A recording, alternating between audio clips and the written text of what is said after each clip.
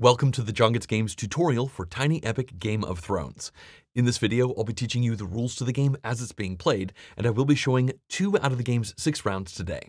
Now before I go into that, I do want to ask that if you enjoyed this video, that you please click the like button for it down below, as well as the subscribe button for the channel. In addition to that, if you'd like to directly support the channel and gain access to a ton of exclusive perks, then please go to patreon.com/JonGetsGames.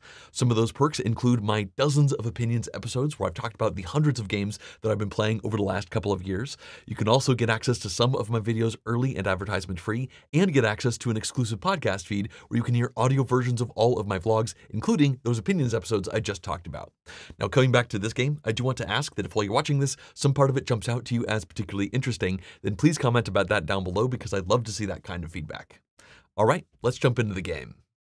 Out here, we have the game fully set up and ready to play for our 3 different players. Now before I move on, I do want to ask that you please turn on the Klingon subtitles because I might make mistakes as I'm showing you the game, and those will let me put corrections on the screen where you should be able to see them, and I will also put corrections below this video in the top comment. I also want to mention that today I am filming with a prototype version of the game. That means the art, components, as well as rules might be different in the game's final version. Well, let's start things off with a brief overview of the game. In it, each player represents a house that is vying for control across the realm of Westeros. Since this is a 3-player game, there are 3 player houses. However, every time you play the game, there will also be 4 non-player houses, and they have their own power tokens out here, and players can make alliances with these houses so that they can use that house's power to control Westeros. Now the game takes place over 6 rounds, and at the start of each round, all 5 of these dice are rolled. Then, going in counterclockwise order, players are going to draft one of these dice and put it in front of them. Once there are just 2 dice remaining, those dice go to the current active player, and then we are going to take turns going clockwise around the table, choosing and placing one of these dice to get a bonus action, and then everyone will perform the action shown on the die. After that, the non-chosen die will move clockwise to the next player. Since they have 2 dice now, they are the active player. They choose one of these to place. Once again, we all get to do that action. And finally, once everyone has chosen a die to activate actions, we will then check alliances. If a player has at least 2 of these power tokens for a non-player house, and they have more than anyone else, then they gain that house's shield, and all of these tokens are effectively that player's tokens out here on the map. They can move them and recruit them, including that house's hero. Each house has 1 hero represented by a figure. They are stronger than the average troops out here on the map, and each hero is associated with a powerful card that can be used just like the other cards in our hands. Alliances can be fleeting though. If another player gets more of those power tokens than you, then they will take that alliance, and suddenly all of the spaces on the map where you share spots with that previous alliance are now in conflict, and you must retreat out of all of them. Speaking of conflict, one of the things you can do is move your units around the map, and if you ever enter a region with opposing figures, then a battle immediately happens between the 2 of you. Now this battle is pretty straightforward to perform. The attacking player can choose 1 card from their hand and put it face down. The defending player can also choose 1 card from their hand and put that face down. Then we flip these over, and the effect in the top left corner will activate. Sometimes that is attack power, and other times it is going to be specific battle effects that evaluate then. After you reveal those, you count up each player's power, and the player with the most power wins the battle, and the other player has to retreat out of it. Winning a battle is great because not only do you get a victory point, but also one of your opponent's figures are removed, and that could be a power token of a non-player house, which you then put over here to help you vie for taking over that alliance from your opponent. Now let's come back to the round track, because as you can see, after the 3, 5, and 6 space on it, there is going to be a scoring. Each of these scorings works the same way. Players are going to count the number of castles they control out here on the map. Now in this game, you control a castle if it isn't in the region, and you can see that icon right there. For example, the Lannisters control this castle because it's not there. You take these castles and you place them onto your gold track to show that you have them. Once again, players with the most castles will get the most victory points. Then, players can get extra points if they meet specific criteria underneath emptied slots of their power tokens. It has to be fully revealed. For example, this player could score both of these, but not that one. Again, they have to have empty spots above and meet the condition of that effect. After a scoring, we move on to the next round, and once we have completed 6 rounds as well as 3 scorings, the game will be over, and the player with the most victory points will be the winner. Now, in that overview, I didn't describe most of the actions in the game, and there are several things I haven't quite gotten to yet, and don't worry, I'll explain how every element of this game works while we are playing it. On that note, I think it's now time to start the game. We are going to be House Stark, and we are also the starting player, which means we get this Hand of the King token. Our opponents will be House Lannister and House Baratheon, and let's now begin the first out of 6 rounds. The first thing we do in a round is have the Hand of the King player roll all 5 of the action dice. After that, the player to the right of the Hand of the King player will choose a die. They'll put their chosen die in front of them. However, before we see that, if it's a 2 or 3 player game, the first thing that player needs to do is choose one of these dice and place it on the action board. As you can see, there are 3 and 2 player icons down here. Now that die gets placed onto the associated spot, and all players will get to do this action as the last action they will perform in the round. If this was a 4-player game, obviously that wouldn't happen, and if it was a 2-player game, then both of the players would put one die over there to be activated at the end of the round. So, Baratheon has chosen the die that everyone will activate later, and now they choose one die for themselves. They're going to go with this die here, and as you can tell, when you take these dice, you do not change their side. After that, going in counterclockwise order, the next player chooses one of these dice. This is House Lannister, and they want to take that die, which leaves 2 dice remaining for us. Now we take both of these dice, we put them in front of us, and since all dice have now been taken, the draft is over, and we can now move into the action phase of the round. The way this works is whichever player has 2 dice in front of them becomes the active player, and they must choose one of these 2 dice to then place onto the action board in order for actions to happen. Obviously, we are House Stark, so this is our decision to make now. And I do want to mention that as we are making this dice decision, we can use all of the dice manipulation abilities available to us. As House Stark, this is ours. It says we can set 1 die to its recruiting phase. If we have an alliance with a non-player house, then we also have access to that house's dice manipulation ability. For example, House Martell lets you reroll both of the dice at one time. And if we had this situation, we could roll both of them and then still decide we're going to use this effect to set 1 die to the recruiting phase. Obviously, we do not have this alliance just yet. In fact, no one will have any alliances until at least the end of the first round, and I'll explain how those work in more detail later. For now, the only thing we can do is set a die to its recruiting phase. And with that in mind, let's come over here and see what our options are. This die shows the plotting action on it, and that die shows the march action. Now, the face-up action on the die we choose will be an action that every player can do in this round in clockwise order, starting with us. So, do we want everyone to march, or do we want everyone to plot? Or, again, we could change either of these to the recruit phase, which means everyone could then recruit. You know what? I think we're going to use our House Stark ability. We're going to turn this march into a recruit and choose this die. This means everyone will be able to do a recruit action, but before that happens, we have to place this die onto an empty bonus action slot. The action that slot is associated with is a bonus action that we get to do and none of our opponents can. With that in mind, I'm going to put it here so that we are going to perform a march action immediately, and then after we march, everyone can recruit. By going here, we have also blocked the 1 march bonus action for the rest of the round, so none of the opponents can gain an extra march like this. So let's perform a march action. When we focus in, that means we can move our units from 1 domain up to 2 domains by land away, and we may pick up and drop off units along the way. Now, at the start of the game, each of us placed our house hero onto our home domain, as well as 1 power token, and that means we only have units in Winterfell currently. So that means if we want to march, we must select Winterfell, since this is the only place where we have units. Now again, we can take as many units as we want from 1 domain and move them 1 or 2 adjacent domains away by land. Each time you march, you must cross a solid white line, and you are not allowed to march across diagonals. For example, Winterfell is not adjacent to Last Hearth, but if we wanted to get there, we can move to Hornwood first and then go up to Last Hearth. Now, I mentioned that we can pick up and drop off units along the way. So if we wanted to, we could move here for our first move and then drop that power off and then move our hero over to Last Hearth.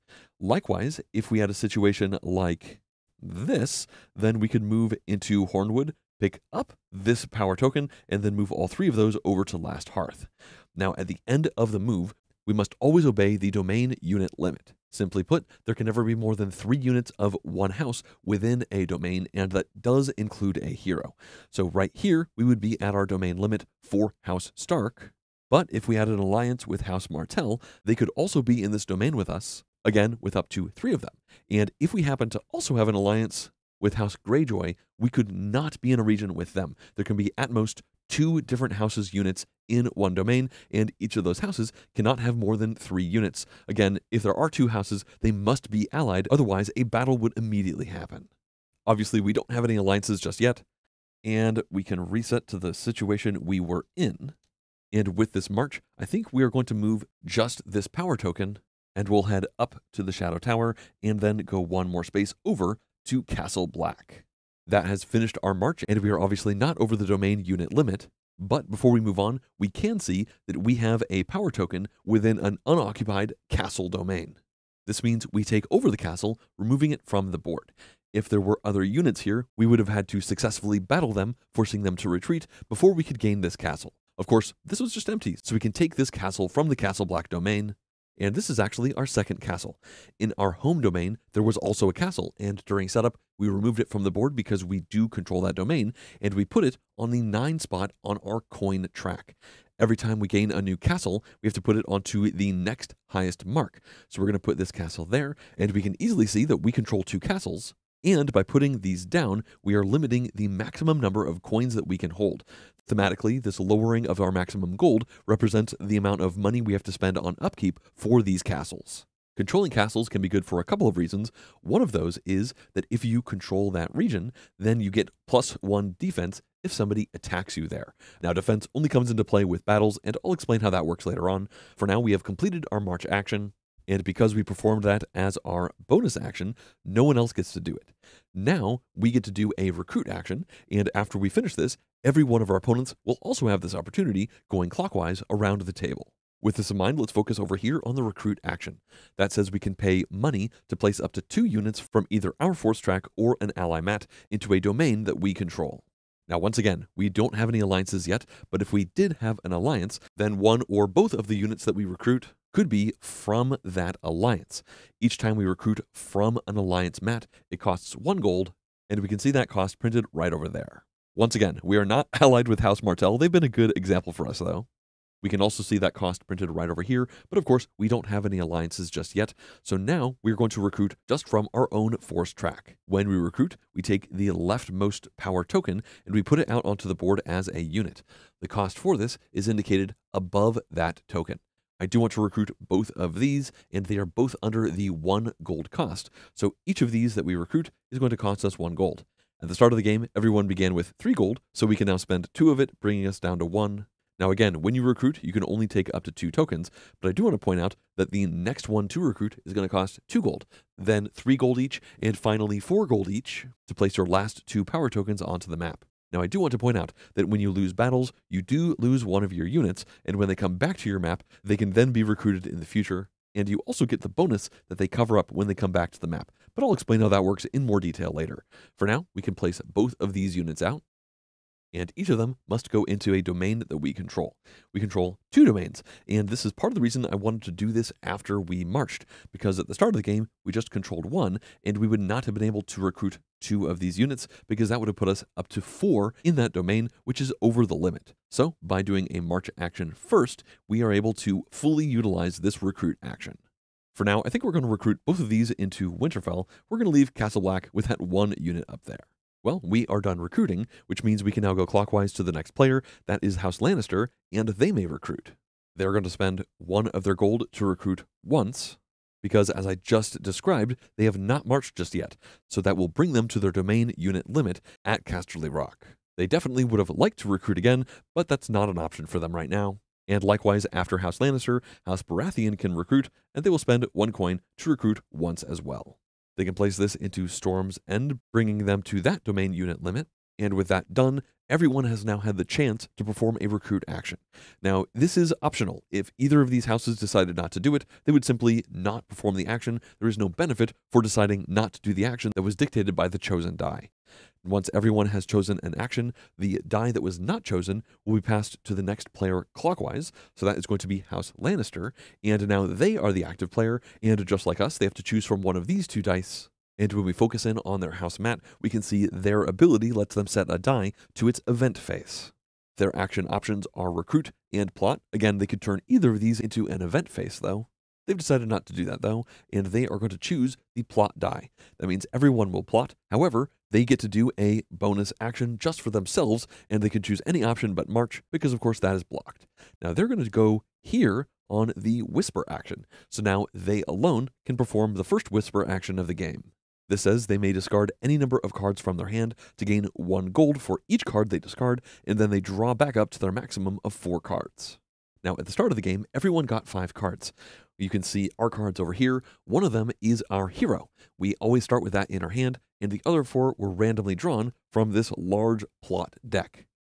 Now, I did mention that the hand limit is 4, and that is for plot cards.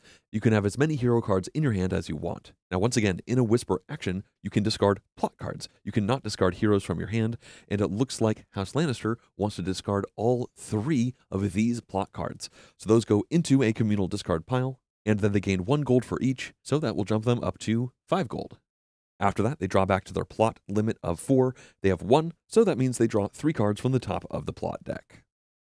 Well, speaking of plotting, it's now time for them to perform the first plot action of the game. Of course, once they are done, everyone else can perform this in clockwise order from the active player.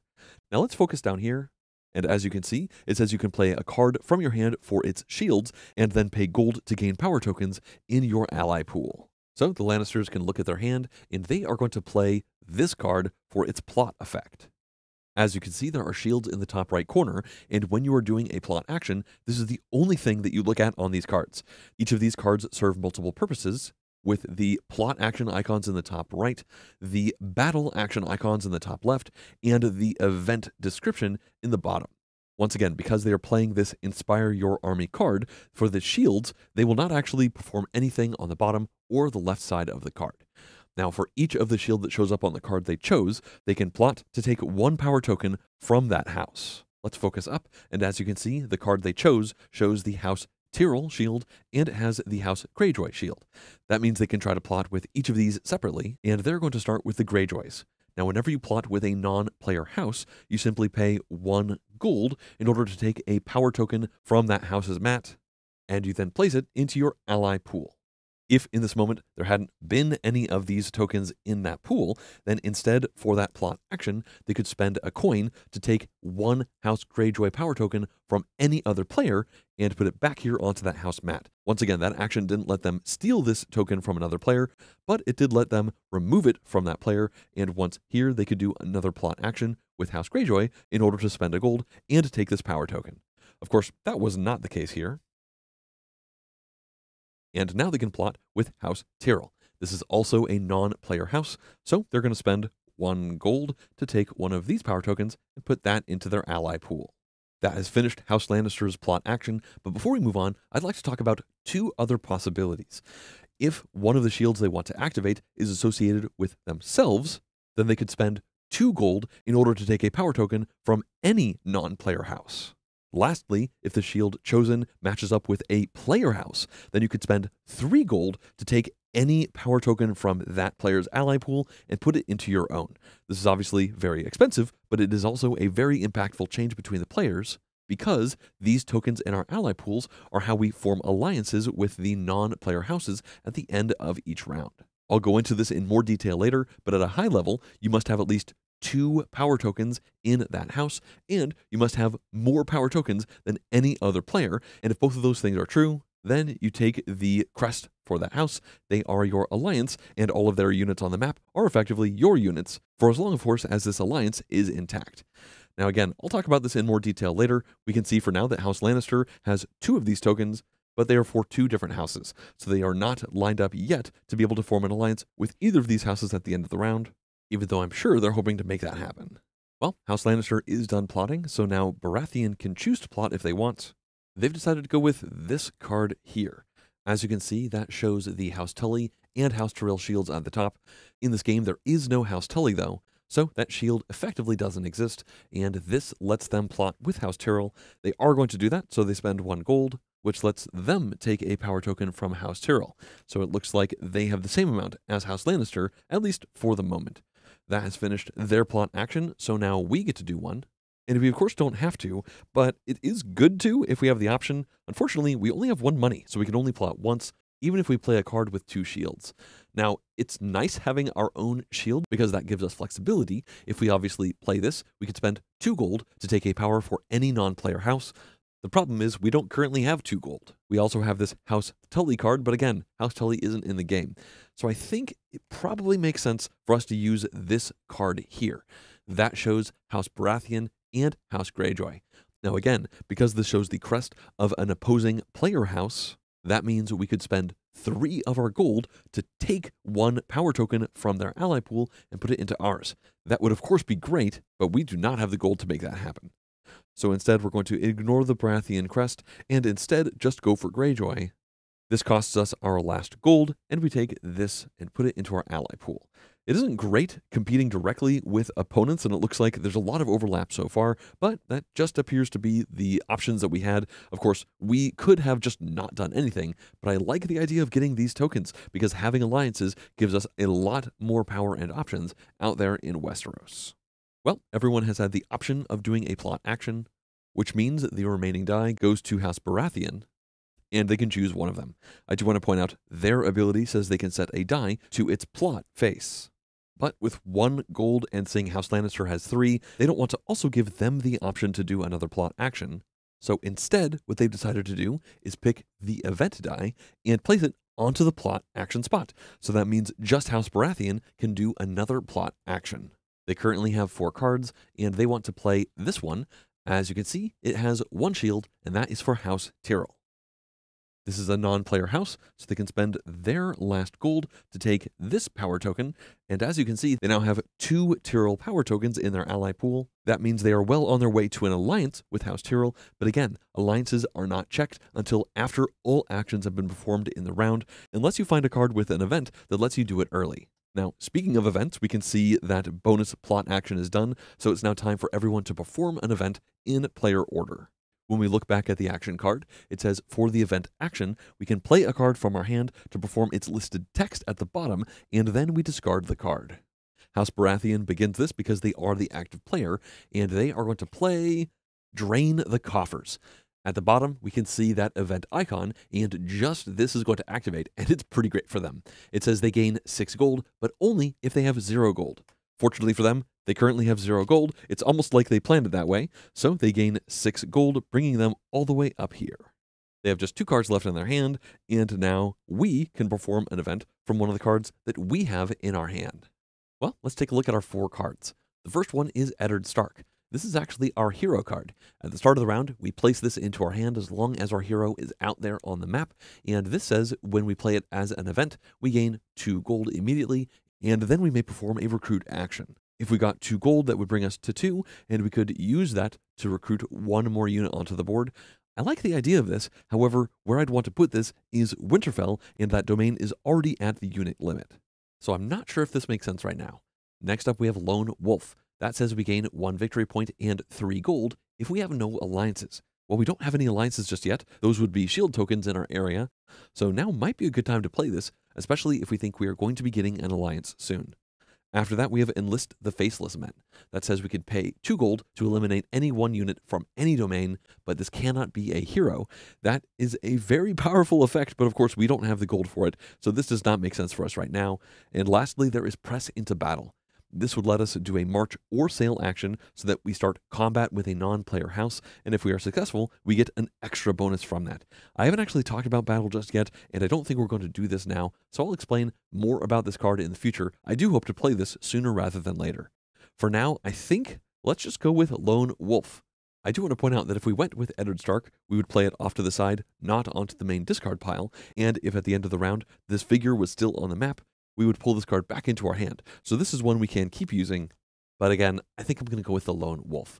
So that will get us 3 gold because we don't have any alliances, and it will get us our first victory point of the game. The victory point track is over here, so we have 1 point. Having the most points is how you win, so that feels good. Well, we are done with our event, so moving clockwise, House Lannister can now perform an event from their hand. After looking at their options, they are going to play Littlefinger's Influence.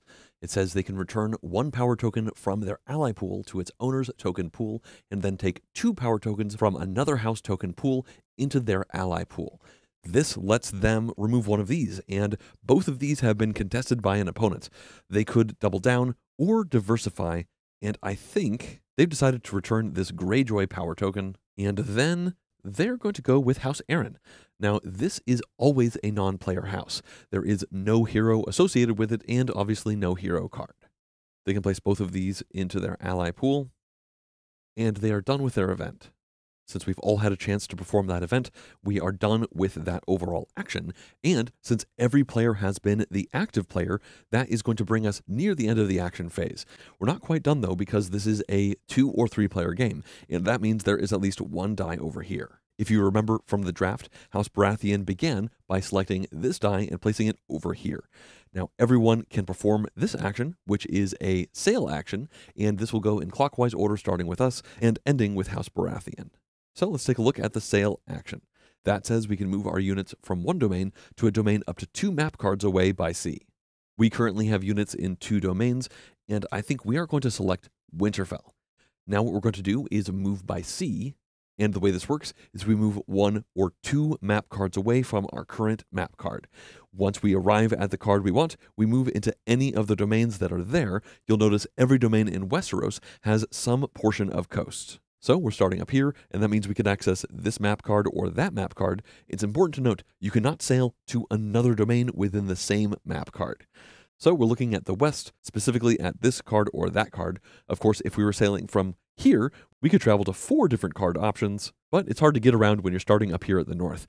It's worth noting the sea wraps around the bottom, but not up at the top. You cannot sail around there. It is much too cold. Now again, we don't have to do this action, but I do think we want to. We are going to start sailing from Winterfell, and we can take as many units as we want, but I want to leave one behind so that we still control that domain. We are going to sail from Winterfell. We could go to either of these, and specifically, I think we want to head to this map card and land at Pike. If it wasn't obvious, you must end a sailing action in a domain. You are never allowed to stay in the sea. Now, the reason we're moving over here is because as soon as we arrive, there is a battle. That's because there are 2 different house units within the same domain, and they are not allied yet. We have 1 Greyjoy power token in our ally pool, and we need a second one of these in order to form an alliance with them later on this round. One way to get power tokens is by beating them in a battle, so let's focus in. Now, a battle is won by having more strength than the opposing side in that battle. At the start, we could count up our current strength based off of the figures in this domain. Each power token is worth 1 strength, so the Greyjoys currently have 3. We have 1 power token, so that's 1, and each hero in a domain is worth 2 strength. You can see these are printed here on our player board. So our current strength is 2 + 1 or 3, but the Greyjoys have a castle. Now this castle is on the board. Remember, these castles are removed once a player house controls that region. The Greyjoys aren't a player house, but this castle still exists, and it still gives them that +1 defense for the domain. That means the Greyjoys have 4 strength total to our 3, and in order to win, we need more strength than the Greyjoys. If there is a tie in strength, the tie is broken by the defender, and we are the aggressor. Of course, we could have come in with another power token, but if we did that, we'd be giving up Winterfell and we'd have to place that castle back on the map. So currently, we are losing this battle. However, strength doesn't just come from the figures in the domain. It also comes from cards. As I mentioned before, these are multi-use cards, and the icons in the top left relate to battle. Now let's talk about the structure of a battle. As soon as there are figures from 2 non-allied houses in a domain, the battle happens, and the aggressor may play 1 card from their hand. They put that card face down, and I do want to point out that there is sometimes gold costs associated with the battle icon. Now, as the aggressor, we don't have to pay this, so we will, I think, use Eddard Stark. We're going to play that card into this battle, and we can only play 1. After we optionally put 1 face down, the defending player may play up to 1 card from their hand face down. Now, if this is a player-controlled house, they have to play a card from their hand, and if the card they play has a gold cost, they have to pay that. So this is essentially the defense cost for playing that card into a battle. Now, in this case, we are going against a non-player house. That means we simply add the top card from the deck into the battle for them, and of course, they don't have to pay a potential gold cost on that card because they don't have any gold. This is why what we're doing is a risk, but I think it's a risk worth doing. So the Greyjoys draw the top card from the deck, and if you remember, currently we have 3 strength and the Greyjoys have 4. And we can now reveal the cards and see how this changes things. We added 3 strength with our card, so we actually have 6, and the Greyjoys played a card that does not have specifically a strength number in the top left corner. Instead, This is a conscript's action. Now this activates right away. And the way this works is for the Greyjoys, they gain strength for all friendly units in adjacent regions. So this can be worth a ton of strength if it's played at the right moment when positioned next to regions with your units. Fortunately for us, the Greyjoys don't have any adjacent regions with friendly units, so this is functionally a 0. That was definitely a good pull for us. So the Greyjoys have 4 strength, we have 6, and because we have more than them, we win the battle. The cards that were played into the battle go into the discard pile unless it is a hero card, in which case you just leave it face up in front of you. At this point, let's focus over on the round card because it has a section describing what happens at the end of battle. As you can see, the first thing is that the winner gains 1 victory point, and again, as I said, the defender wins ties. There was not a tie, thankfully, so we are the winner, so we do win that battle and gain 1 victory point. This brings us up to 2. After that, it says the losing player must remove 1 unit and then retreat to the nearest available friendly domain or unoccupied fief domain. So 1 losing figure has to be removed, and when this happens for a non-player house, then the winning player takes that figure and places it directly into their ally pool. These tokens in here are essentially the power that we have over those other houses. We could gain it by plotting, and we could gain it by beating them in battle. Speaking of removing units, before we move on, I do want to point out that you are never allowed to attack a domain if it has the last remaining unit of a house on the map. Essentially, the last unit for each house cannot be attacked, and it also cannot attack unless it attacks along with allied units that are also not the single last unit of that house. After removing a unit, the losing house must retreat all of their units to the nearest friendly domain or unoccupied fief domain. Now, a fief domain are the domains on the board that show a coin instead of having a castle. The Greyjoys currently don't have any friendly domains, and they are adjacent to Riverrun, which is a castle domain, and Ashmark, which is a fief. That means they must retreat over here. If there was a choice of multiple closest retreat options, then we would get to decide where they go. Now, I do want to point out that they will always retreat to the closest one, even if there are opposing houses in all adjacent domains. To illustrate this with an example, let's pretend like the Lannisters actually had a unit over here in Ashmark and they controlled it. In this case, when Greyjoy tries to retreat, Ashmark is still the closest fief to them, but they are not allowed to retreat there. So then they look to the next closest friendly or unoccupied fief domain. So, in this example, they now check to see if a domain 2 steps away will match with these conditions. That is the case. We can see Riverrun is 1 step away, and Flint's Finger is adjacent to Riverrun, and that is a fief domain. Three Sisters is also a fief domain, 2 steps away from the Pike. When we look down here, though, there are no eligible spots. Because adjacent to Ashmark, there are just castle domains. These Shield Islands are 1, 2, 3 steps away. So, in this example, the Greyjoys would retreat either to Flint's Finger or to Three Sisters. If there were opposing units in Riverrun, that wouldn't change this at all. They essentially sneak through and never start a battle when retreating. Of course, neither of these things are true, and as I said, the Greyjoys retreat into Ashmark. As soon as that retreat happens, we now can take this castle, because there are no opposing houses in the same region as our figures. Of course, at the end of the battle, this will always be the case because the loser must retreat away. So we get to take our 3rd castle of the game and put that onto our money track. These castles are expensive though. We cannot store more than 6 gold at a time. It's worth noting, if we had 7 gold right now and we got this castle, we would actually lose that gold to place the castle down. That's of course not the case though. At this point, we are done with our sale action, but before we move on, I'd like to talk a little bit about King's Landing. When we focus in, you can see instead of a castle, there is an Iron Throne token, and next to the name King's Landing, it shows 3 castle icons. What this means is you are not allowed to enter King's Landing unless you control at least 3 castles. I mentioned earlier that there are multiple reasons why you want castles, and this is certainly one of those. When you control King's Landing at the end of the round, you will get 2 gold coins instead of 1 from the fiefs. I haven't talked about that just yet, but don't worry, we're getting there soon. And if you control King's Landing, you also control the Iron Throne. This is worth 2 extra defense in that domain, and this is a wild ally token. While you have it, it counts as 1 ally in every single non-player house. As you can see, there is a lot of power that comes from controlling King's Landing, but if you control King's Landing and somewhere else on the map, you lose a castle which brings you under controlling 3, then you immediately have to retreat out of King's Landing because you no longer meet that criteria. Since we have 3 castles, that means we could potentially enter King's Landing, but we are not in a position to move anymore this round, and we might not have 3 castles once we are in that position. So we have finished our sail action, and now the Lannisters have the option of sailing. Unfortunately for us, it looks like the Lannisters want to capitalize on the fact that we left Winterfell less defended than it was before, and they are going to sail these 2 power tokens over and invade Winterfell.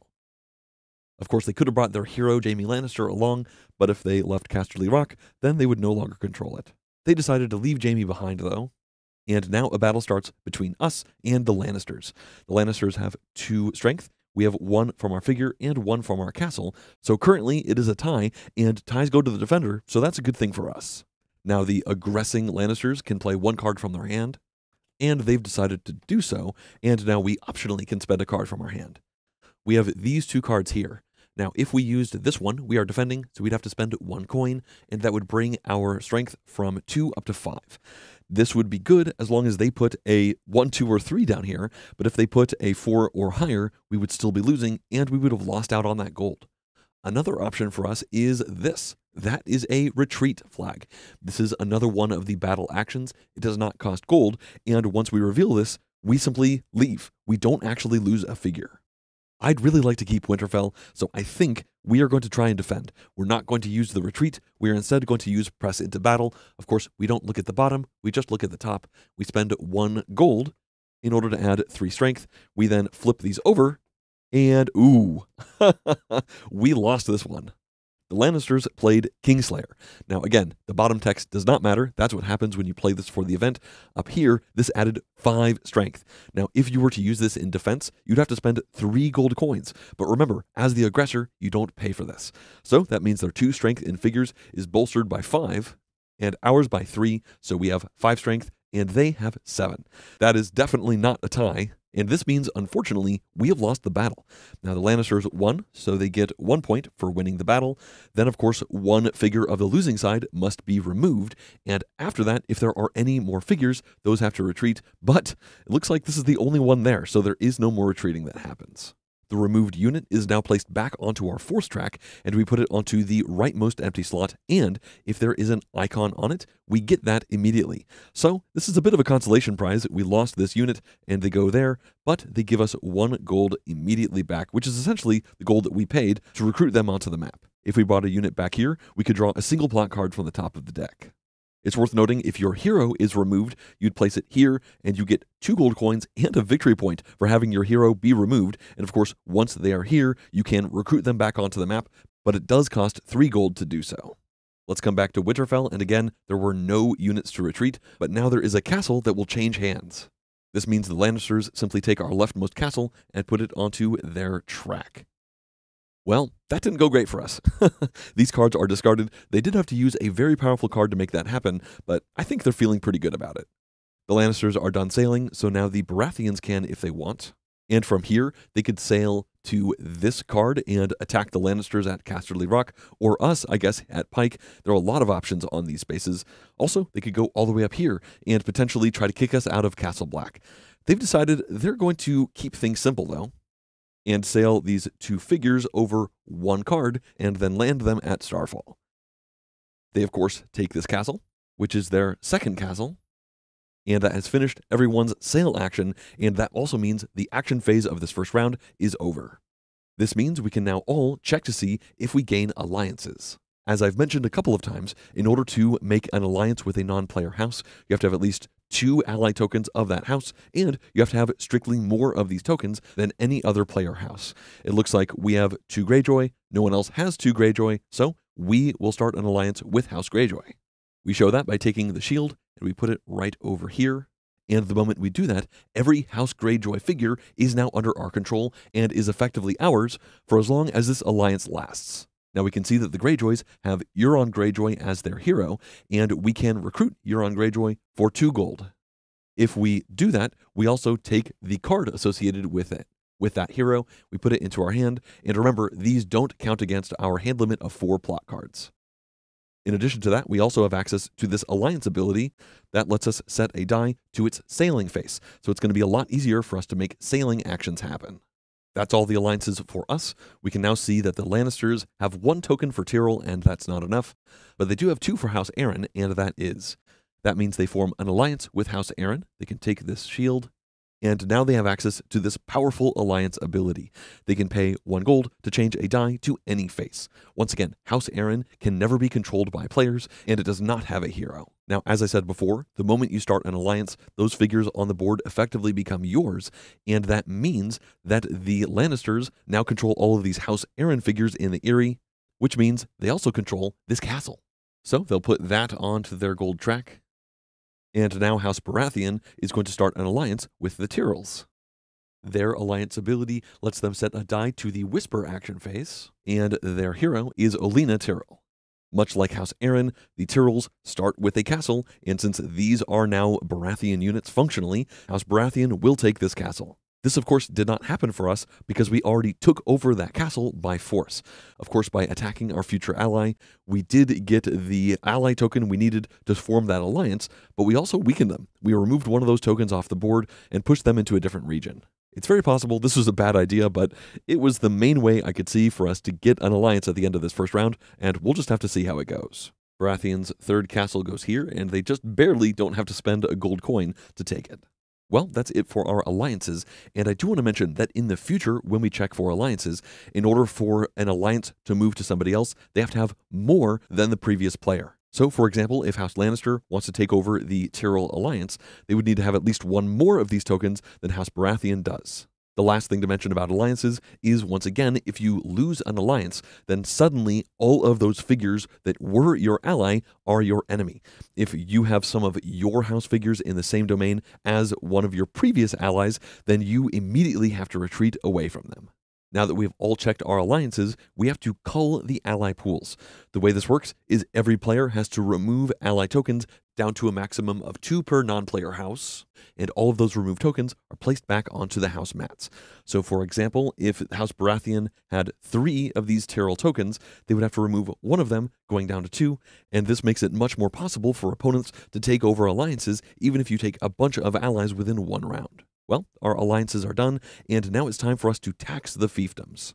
As I briefly mentioned before, fief domains have a single coin on them, whereas the castle domains don't, except for King's Landing that has 2 coins, but we've already talked about how that one is more difficult to control. In this moment, everyone simply gains the coins in the fief domains they control. We control Ashmark because, of course, we forced House Greyjoy to retreat over there when we kicked them out of Pike. Since they are now our ally, we can tax Ashmark and get 1 gold. And in fact, that's the only fief domain that is currently occupied, so none of our opponents get any extra gold. They've been prioritizing the castles, and castles are important for scoring. After taxing fiefdoms, players will gain all of the benefits that are currently uncovered on their force track. We, of course, covered this one up recently when that force came back. If we hadn't, we would have gained a coin anyway. So getting the benefit for returning that token essentially means your income for your force track is not reduced in the same round where you lost that figure. So we gain 1 gold, and we draw 1 random block card from the top of the deck. In this case, we found the King's Roads. Now, as an event, it says we can perform up to 2 separate marches and gain 3 gold if neither of these results in a battle, so we can really move and get gold. And in the top left corner for the battle, this is the last of the battle actions. Now, this one is a secret action. Whenever a card with the secret action is revealed in battle, you simply draw the next card from the top of the deck, and that is going to be the card that you use for the battle. So this could be very good, and of course, also very non-effective, depending on the situation. Of course, our opponents also gain benefits from the force tracks, and it's the same for all of us, it looks like.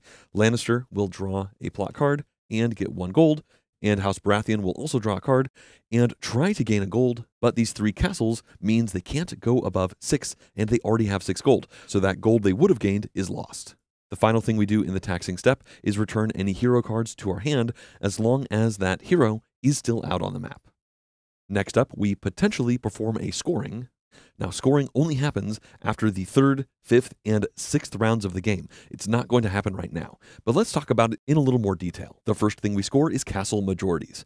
In a 3-player game, the player with the most castles will get 3 victory points, the second most will get 2, and the third most will get 1, as long, of course, as they have at least 1 castle. If there is a tie for one of these steps, then all of the tied players get the full amount of victory points. And in fact, the next step is not skipped. So if in this game there was a tie for first, then both the tied players would get 3 points, and then the third player would get 2 points. After scoring castle majorities, we then score the house objectives. These are under our force track, and we can score each objective that has no figures directly above it. At the start of the game, we had 2 figures out, and that means this first one was available, and it's simple. It just says we get a point if we currently control our home domain. We, of course, got kicked out of our home domain of Winterfell, so before that first scoring that happens after the third round, we want to make sure that we take it back. Now, each of these objectives is the same for every house, with the first one giving a point for controlling your house's domain. After that, this will give you 1 point if you control 2 fief domains, which again are the domains that give 1 coin. If you have all of these cleared and you have 3 fief domains, then that will give you an extra point. If you have all of these cleared and you control King's Landing, that will give you a point. And if you have every one of your figures on the map when you score, you also get a bonus point just for being fully deployed. After potentially scoring house objectives, each player will get 1 point for every alliance they have. So alliances are good not only for having figures on the board, but also for getting points during scoring. And finally, during the first and second scorings, the player with the lowest score will gain the Vengeance token. These right here are the Vengeance tokens, as you can see, after the third and fifth rounds. And once you take a Vengeance token, you will have it for the rest of the game. And the effect of this says every time you start a battle for the rest of the game, you get 1 extra victory point. If the same player happens to get the second Vengeance token, then every time they start a battle for the remainder of the game, they get 2 victory points. Well, at this point, we're done with the first round, so we can move into the second round by moving the round marker over once and passing the Hand of the King token clockwise. So that means House Lannister will be the Hand of the King in this upcoming round. And they, of course, start this by rolling all 5 of the dice. So let's see what they roll. And that is 2 sailing actions, a march, an event, as well as a recruit. We are to the right of the Hand of the King player, and since it's a 3-player game, we have to put one of these tokens onto the action mat, and all of us will perform that action. We will perform that action last. We could put a sail action as the last one, just like before, but I think instead we'll put a march action down. So that goes here, and everyone will be able to march as their last action of the action phase. Now we can take one of these dice, and it will be one of the 2 dice options that we have when it's our turn to be the active player. Events can be really powerful. I think we're going to take the event die so that we can have some control over it. After that, Baratheon can take one of these, and they've decided to take the recruit. That means these 2 sail dice go over here, and House Lannister now becomes the active player, and they can choose one of these to then perform the action. Actually, before we do that, I need to correct a little mistake I made. I accidentally had the Baratheons move Martell. I got confused there. They did not move to Starfall to take that castle. They moved to the Reach to take this castle. I'll just move that over there. That's essentially what I meant to do. Sorry about that. So the Lannisters have to put one of these down. They each show sail, but the Lannisters can set a die to the event face, and their allies House Aaron lets them spend a coin to set a die to any face of their choice. They actually like the idea of performing an event action, so they will set this one to the event. It's worth noting you can set a die and then not use it, and then pass it on to somebody else. Now, they've decided they are going to do this, and they want to recruit first. So they get to do this recruit action, and no one else gets to. They have 4 gold, and that means they could recruit both of these, but of course, they also have an alliance with House Aaron, which means they can recruit those ally tokens onto the board for 1 gold each. Of course, recruiting these does not uncover any force bonuses, whereas this does, so I think they are going to spend 3 of their gold to recruit these 2 ally tokens. We can see that has cleared up this objective. If that continues to be clear when the scoring happens, they'll get 1 point if they control 2 fief domains at that time. Again, that's going to happen after the 3rd round, and this is the start of the 2nd round. They, of course, recruit these into domains they control. They currently have Casterly Rock, the Eyrie, because of their alliance with House Aaron, as well as Winterfell, because they sailed up there and kicked us out. Now, they've decided they're going to put both of these onto Casterly Rock. That's finished their bonus recruit action, and now everyone, starting with them, can perform the event action. House Lannister starts, and they are going to play the Element of Surprise event. That says they can choose a domain except for King's Landing that is adjacent to a domain they control. They eliminate 1 power token there, and then any remaining units must retreat, because obviously that dragon is making them move. Unfortunately for us, that will hit our allies, the Greyjoys. They are indeed at Ashmark, which is adjacent to Casterly Rock, so they are going to eliminate this power token and force a retreat of this one, and they must retreat back over here because that is the closest friendly or unoccupied fief domain. Between us attacking our soon-to-be allies and Lannister's element of surprise, there are not that many of these Greyjoy forces out on the map. So far, we have the weakest alliance, and I think we are partly to blame for that. Lannisters are done with their event, and now Baratheon could go. They've decided to play a timely alliance. It says they can perform a plot action, and then, if they have at least 2 power tokens and the majority for any house, they can gain that alliance now in the middle of the action phase. Remember, normally you have to wait until the check alliance phase after all actions have happened. So, House Baratheon alone can perform a plot action, and they are going to use their hero card, Robert Baratheon. As you can see, just like all the other hero cards, it shows 2 shields with their crest on it. And when you plot with your own crest, you can spend 2 of your gold to take a power token from any non-player house. So they'll spend 2 gold going down to 4, and then they'll take the first House Martell token. That will go here, and for their other house crest, they'll spend 2 more gold. As you can see, having a lot of gold gives you a lot of options in order to once again take an ally token for House Martell, which is their second. And then, of course, from the Timely Alliance card, it says if they have at least 2 power tokens from a house, and they do, and they have a majority, which they do, they ally with it immediately. So they become allies with House Martell right now. This was a great event step for them. They are really happy House Lannister made this happen. Of course, the moment they ally with House Martell, they gain the castle from Sunspear. This is their 4th castle, and remember, when you score, the player with the most castles in a 3-player game will get 3 points, and that's a lot, but the scoring isn't going to happen until the end of the next round, not this round. Now, having 4 castles is good for House Baratheon in particular, because as you can see, if they're able to play their Robert Baratheon card for the event, it says if they control 4 or more castles, then they place their gold coin on the maximum space of its track. Essentially, they want to have 4 castles, and then play Robert Baratheon to gain up to 5 gold. Of course, they played this for the plot effect, so they most likely won't have access to this again in this round. It is technically possible that they might lose a battle with their hero. That would bring their hero back, and then they could recruit that hero back out onto the map, which would bring this card back into their hand, but I think that situation is unlikely. All right, Baratheon is done, and they're very happy with that action. And now we get to go. We've already seen our Eddard Stark and Enlist the Faceless Men card. The new one we got is the King's Road, which lets us do 2 marches, and if we don't start a battle, we get 3 gold. Unfortunately for us right now, we just don't have that many figures on the board, so marching does not make sense. I think let's play the Eddard Stark card for the event. That gets us 2 gold, and then we can perform our own recruit action. 2 gold brings us to our current maximum of 7, and then we can recruit up to 2 units. If we recruited our own units, that would cost us 3 gold. And we are still allied with the much beleaguered Greyjoys. Each of these would cost 1 gold, but we could also recruit Euron Greyjoy for 2 gold. I think let's do that.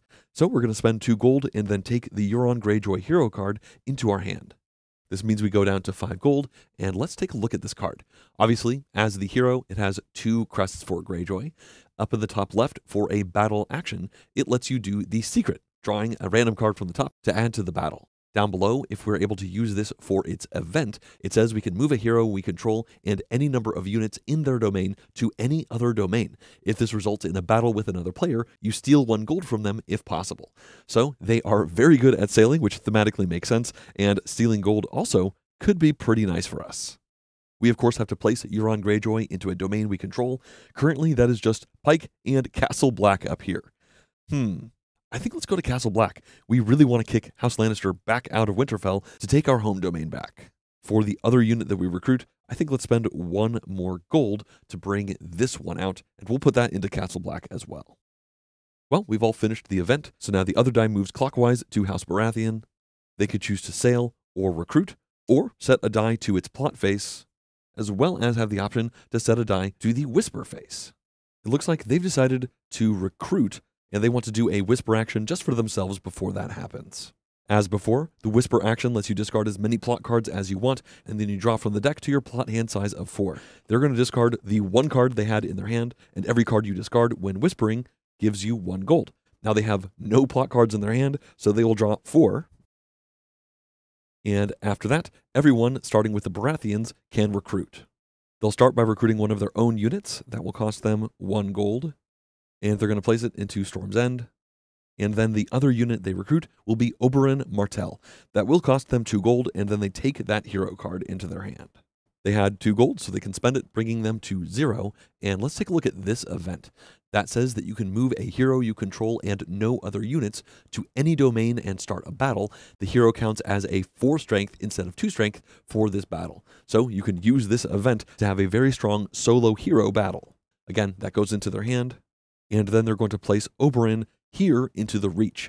This is a House Martell unit, but since they're currently allied, this can go into any domain that the Baratheons control, including the Reach. Remember, the domain unit limit is up to 3 units per house. So that means they could put 2 more Martell and 1 more Baratheon unit into the Reach before they hit that limit. They are done recruiting, so now we can go. And I have to admit, I think we need to draw our eyes down to the south. Lannister came up here and got in our way, and I do think we need to take back Winterfell. But after that, I think it's possible that we might need to avoid the Lannisters and try to start hitting the Baratheons. Otherwise, they might get too strong of a foothold with their multiple alliances. Either way, we are recruiting right now, and we do have 4 gold. And I think let's spend 2 of our gold to recruit this figure and put them up at Castle Black. We are now at the Stark unit limit. And then we can spend 1 gold to recruit this Greyjoy unit. Once again, into Castle Black. There could still be 1 more Greyjoy unit over there. This is a very strong force. We, of course, have to spend that gold, and we are done recruiting, which means finally the Lannisters can recruit. They only have 1 gold, so they can't afford to recruit even 1 of their own figures, but they are going to spend this gold anyway in order to recruit a House Arryn unit. Now, they are tempted to put this unit into Winterfell. They can see we are building up a big force, and I think they can tell where this is going to be going. But just like what I mentioned, I think they can see that House Baratheon is getting very strong down here in the south, and I think they're more worried about that. They would love to keep Winterfell, but they figure if we fight back and forth up here in the north, then Baratheon might get too strong of a foothold. So they're going to place this unit instead down at Casterly Rock. They can't add it into the Eyrie because that already has 3 House Arryn units. This can easily fit into Casterly Rock, though. All right, everyone's had a chance to recruit, and now we get to choose either sailing or performing an event. We can, of course, set a die to the recruiting phase, and we also have the ability to set a die to the sailing phase. Part of me wants to play an event and use Euron Greyjoy, but the problem is one of the nice benefits of this is you can steal a gold from the person you attack, and both of our opponents are currently broke. I think we will do an event. I think the King's Road card in our hand could be pretty nice. And let's perform a march for our bonus action that only we get to do. Well, we've been building up to taking back Winterfell, and let's go for it. I think let's move with all 3 of these. And remember, when you march, you can move across 2 adjacent domains. So we'll go from Castle Black to Shadow Tower over to Winterfell. We could have dropped 1 or more of our figures off in Shadow Tower, but I really want to make sure we take back Winterfell, so I don't think we should dilute our force any. We currently have 1 hero and 3 figures, so that is 5 strength. The Lannisters have 2 power tokens and a castle for 3 strength. Now we can play cards, and we don't really have strong cards in our hand as far as numbers are concerned, but let's play Euron Greyjoy because that could be anything, really. We're going to draw that from the top of the deck. We put that here, and of course we don't have to put a card down, but if we don't put a card down, we are definitely telegraphing to our opponents that maybe we are not actually that powerful. So the Lannisters may place a card, and they will. We can reveal these, and oh, they retreated. So we don't even need to draw a top card from the deck. They retreated, which means the battle is over. And unfortunately for us, we're not considered to be a winner. That means we are not going to gain 1 victory point for this battle. And the result of this is that the Lannisters get to move all of their units out of that domain without losing any from the battle. I'm not too unhappy about this. We do still get Winterfell back, and they'll now retreat into Flint's Finger. Of course, we now take the Winterfell castle back, which means we once again have 3. And now it's time for us to all perform an event, starting with us. As I mentioned before, I think the King's Roads is going to be pretty good for us right now. We've got a decent number of units on the map, and we can spread out with this effect. Once again, that says we can perform up to 2 separate marches, and we gain 3 gold if neither of these results in a battle. I do want gold, so I think what we should do is move that there, marching into Shadow Tower, and just stop there. And then let's also march this unit over into Hornwood. It's possible that somebody could come over here and try to kick us out. They are relatively weak, but I think our opponents might have other things to focus on, and by spreading out like this into the fiefs, we can hopefully get some more gold from taxation later on this round. So that's finished our up to 2 marches. We did not start a battle, which means we get 3 gold, bringing us up to 4. After that, the Lannisters can do an event. They only have 1 card in their hand. We haven't actually rolled any whisper icons on the dice, and because of that, they are definitely running out of cards. Unfortunately for them, they're just not in a good spot to use this card. We can all know what it is. It is their hero card, because they haven't played it. This is Jaime Lannister. As you can see, the effect is pretty strong. It lets them perform a march or a sail action with a hero that they control and any number of units in their domain to start a battle. And if they battle in a castle domain or King's Landing, then they gain an extra strength in battle. So Jaime Lannister effectively negates 1 strength from fortifications when used with this event. Of course, it doesn't have to be Jaime Lannister in particular, just any hero that House Lannister controls. The problem is, if they play this, they have no other cards in their hand for that battle to add into the battle, and they are not convinced they would be able to have more than Baratheon, who they would probably attack, who has a big hand of cards. We only have 1 card, so they could go against us, I suppose. But even there, our 1 card could be enough to make this not happen. So they're just going to hold on to this and unfortunately not perform this event action at all. Finally, House Baratheon can perform an event, and they have decided to play Trial by Combat. It says that House Baratheon can move a single one of their units to any domain with a single enemy unit to start a battle, and House Baratheon gains 1 victory point in addition to all other normal scoring. With this in mind, they're going to move this House Martell unit all the way over here, and they've decided to go to Hornwood. They, of course, have to go to a domain with only 1 unit, and they could have gone to Castle Black, but if they had won that battle, they would get their 5th castle, and they're starting to worry that they might have too many castles. They really restrict the amount of maximum gold they can have, and they've decided they should probably not go after that right now. So they enter Hornwood, and this starts a battle with us. It's 1 strength to 1 strength currently. They can put 1 card down, and they do, and now we have 1 card. So we could play this or not. It's a retreat, though.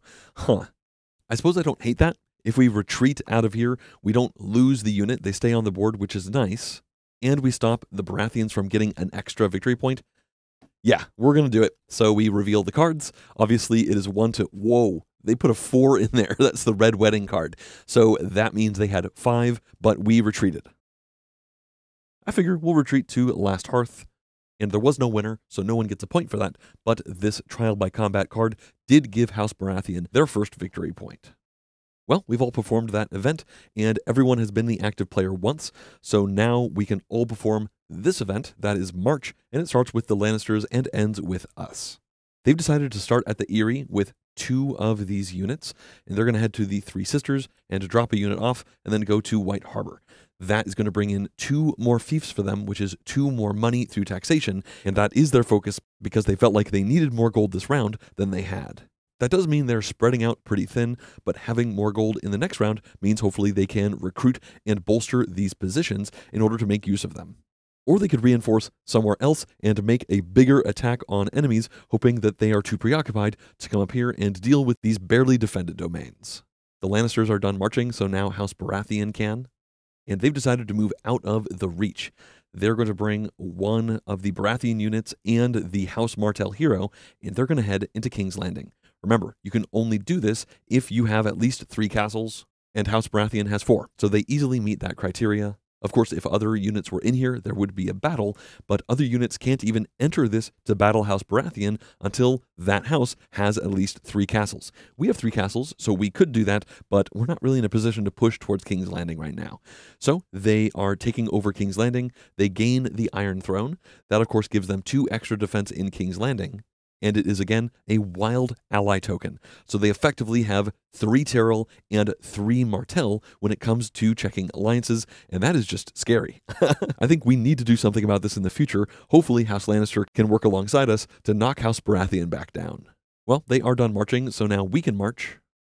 But I'm not sure if I want to. We could spread out our forces even more to get some more gold, but we only have space for 2 more gold, and we're easily making that back, so I don't think we are going to use that march action. This means we are done with actions for the second round, and now we can check alliances. it doesn't look like anything actually changed. We are still in the majority with the Greyjoy tokens, and we have at least 2. The same goes for House Lannister with the Arryns, and unfortunately, House Baratheon with these 3 Tyrell and 3 Martell because of the Iron Throne. Lannister does have 1 Tyrell ally token, but that is definitely not enough to contest this. We did not do a whole lot of plotting, besides of course the Baratheons in this second round. So no alliances come or go, and we then have to cull the ally tokens down to 2 each per house, and it looks like we don't have to remove any. Once again, if for example we had 3 Greyjoy ally tokens, we would have to remove this one, going down to 2. Alright, now we can tax. We control 2 fiefdoms currently, so that is going to be 2 gold that we get, bringing us up to 6. The Lannisters are in 3 fiefs right now, so that is 3 gold for them. This brings them to 3. The Baratheons are in 1 fief, that's Hornwood, for 1 gold, but they also get 2 gold for controlling King's Landing. So that is 3 gold. Now we can gain the benefits from our force track. We can't get any more gold, so that is capped out, and we don't get either of these, but we do draw 2 plot cards. So let's see what we found. Deal making. That says for an event, we can take 1 power token from up to 2 different houses' token pools, paying 1 gold for each, and then we add them to our ally pool. That could definitely be powerful. And Instruction in Swords. This says when played for an event, we can gain 1 victory point if our house's hero card is still in our hand, or if our house's hero card has been played, we can return it to our hand and gain 2 gold. The Lannisters are going to gain 2 more gold, bringing them to 5. And then they also draw 2 plot cards. And down here, the Baratheons gain 2 gold, going to their maximum of 5, and they draw a single plot card. Then we can pull all of our hero cards back into our hand, as long, of course, as the hero is out on the map still. And we have now finished the second round of the game. So we would move into the third round, and the Hand of the King token would pass clockwise for House Baratheon to go, but I think at this point, I'm now going to stop playing through the game. I do want to show an example of scoring, though, before we move on. So let's pretend we've actually just finished the third round of the game. After taxation, we would move this token forward onto the Vengeance token. Now we give this token out after all scoring is done, and we would now count up everyone's castles. The player with the most castles would get 3 points, second most would get 2, and third most would get 1, at least for a 3-player game. In this current situation, House Baratheon has 4, we have 3, and Lannisters have 2, so Baratheon would get 3 points, we would get 2, and Lannister would get 1. Then we would score our objectives. We would get 1 point because we control Winterfell right now, and we get 1 point because we do indeed control 2 fiefdoms right now. The same thing would happen for House Lannister. They actually control 3 fiefdoms. So if these weren't here when they did their scoring, they would actually get 3 points. But right now they have not recruited enough, so they would get those 2. And House Baratheon does control Storm's End, so they'd get 1. They would not get this one here. They don't actually control 2 fiefs, and even if they did, they wouldn't get it because this token is blocking it. Of course, if they managed to have all of these tokens out in a scoring, they would right now get a point for controlling King's Landing, but that is far from the case. After that, everyone gets 1 point for their alliances, so Baratheon would get 2, we would get 1, and the Lannisters would get 1. That would be it for scoring, and only now would we give this Vengeance token to the player who has the lowest score. If there were multiple players who had the lowest score, then the Vengeance token would be removed from the game. In this example, though, Lannisters have the lowest score, so they would gain this Vengeance token, and for the rest of the game, every time they started a battle, they would gain an extra victory point. After that scoring, we would then move on to the next round. As you can see, the scoring is the same after the 3rd round, 5th round, and 6th round of the game. Once we've completed 6 rounds, and we do that standard scoring, the player with the most victory points will be the winner. There is no extra final scoring in this game. Well, at this point, I've taught most of the rules to the competitive base game, but before I wrap up this tutorial, I'd like to briefly talk about the Ice and Fire expansion. The main thing the expansion brings in is a fully cooperative way to play the game where all of the players are fighting to defeat the Night King. The expansion also brings in 2 new houses with the Night's Watch and the Targaryens, and I'll talk about those at the very end of this overview. Alright, let's focus in, and I'm now going to give you a brief overview about how this cooperative mode works, in particular how it is different from the competitive mode that I've been covering in this video. The first thing that we can see is there are 2 new map pieces. These are areas north of the wall, and speaking of that, the wall is a piece that you place right over there to fend off the forces of the Night King in the north. Now, the goal of the cooperative game is simply to defeat the Night King in battle. The problem is the Night King is terrifying and very strong. Now, over here, all of the players have a shared victory point token, and the Night King also has a victory point token. Players gain victory points in largely the same ways as they do in the competitive game, but the Night King mainly gets victory points from the White Walkers that are out on the board during every taxation step. So in every single turn, the Night King will gain these points based off of the placed White Walkers, and if the Night King's victory points are ahead of the Alliance's victory points, then we are not allowed to attack them, and every non-player house becomes terrified. Now, when we are ahead on this track, we collectively have an ally pool. As you can see, this is the Westeros Alliance card, and we also have a shared money supply. As we spend gold, it is collective gold that everyone uses, and you can also see the castles that we take over are placed on here as opposed to on our house mats. Every 2 castles that we have when we score will get us points, so that's great, and because they are here, they are not actually blocking any gold reserves. Now, once again, we have a shared pool of these power tokens, and we also share the alliances that we have with these. So every player is essentially allied with each one of these tokens. Since we don't have tokens in our own ally pools, when we do the check alliance step, we instead compare the number in the alliance ally pool to the number of these tokens in the fear pool. These essentially show how terrified these houses are of the Night King, and as the Night King attacks, they can remove these ally tokens and put them into the fear pool, and the other main way they become terrified is from the invoke fear step. Now we have replaced the action card from the competitive game with this cooperative one here. All of the actions are the same as the competitive game, but as you can see, there are these icons after each. Now, after everyone does one of these actions, we invoke fear by simply drawing the top card from the deck, and all of these houses gain fear by taking the tokens from the mats and putting them down here. And for every one of these shields that don't match with a non-player house in this game, a White Walker instead is added to the fear pool. White Walkers in the fear pool are a problem because when we check alliances, we remove pairs of White Walkers from the fear pool, and for each of those, we have to take one of our own ally tokens and put them over here.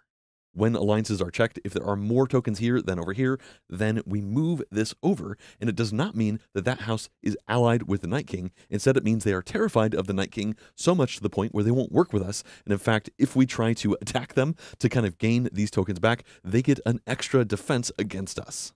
Now, at this point, I imagine you are wondering how the Night King actually moves, and that has to do with the Ranger's Report. We reveal one of these at the start of each round, and this shows various locations where White Walkers are added, as well as where we put these ice exploration tokens, and it also tells us where the Night King attacks. For example here, the Night King attacks Pike, so that means we move this Night King figure directly to Pike, and the first time the Night King attacks south of the wall, we remove the wall, and we instead place the Ice Dragon figure right there. Once the wall is removed, we can move north of the wall. Before that, we are not allowed to go up there. Now, when the Night King attacks, if he has more victory points than we currently do, then we just instantly lose this battle. We have to lose one of these tokens, specifically a non-player token if possible, to the fear pool, and then we have to retreat away from that position, just like normal. In addition to that, each time the Night King attacks, we add more White Walkers down onto the board, and these White Walkers can initiate battle as soon as they are placed. When fighting White Walkers, they have a base strength of 1, and they always pull a secret to add to that, and they gain strength down here depending on the number of Valyrian Steel tokens we have found. As you can see, there are brown tokens down here and the blue tokens up there. Each time you move into a region with a force of 3 or more, you flip that token over, and if it is something like this, well, that lets you remove a White Walker. These could get you money, and you can also reveal ones that show Valyrian Steel.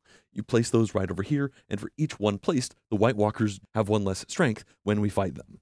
Speaking of fighting back, let's now focus over here on the Night King's area.